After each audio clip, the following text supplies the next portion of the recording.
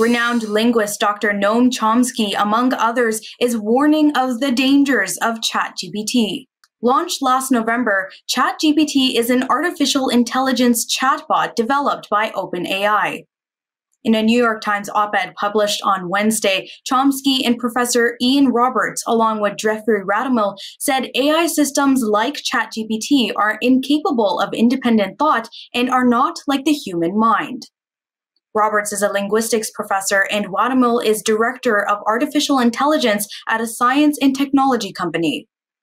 The three wrote together that ChatGPT's responses exhibit something like the banality of evil, plagiarism, and apathy and obviation. They added that such programs are stuck in a pre-human or non-human phase of cognitive evolution. The human mind, they said, is a surprisingly efficient and even elegant system that operates with small amounts of information.